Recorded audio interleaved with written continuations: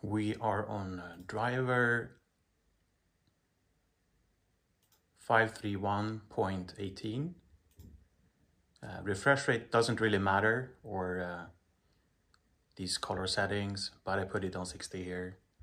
No HDR mode right now. And the TV is set to graphics mode.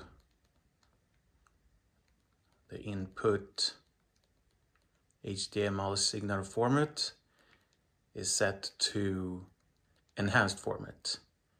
It's no point in using VRR, as it will always lock you into game mode, which is not what we want. We're backing out again. Now we're going to reboot the computer. And we are still in graphics mode.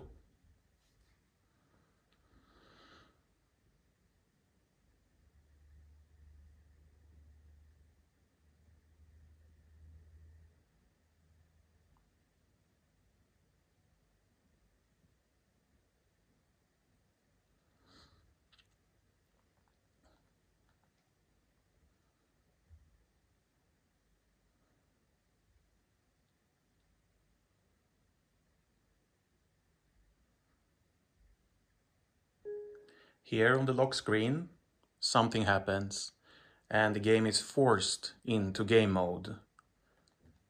We are still using enhanced format.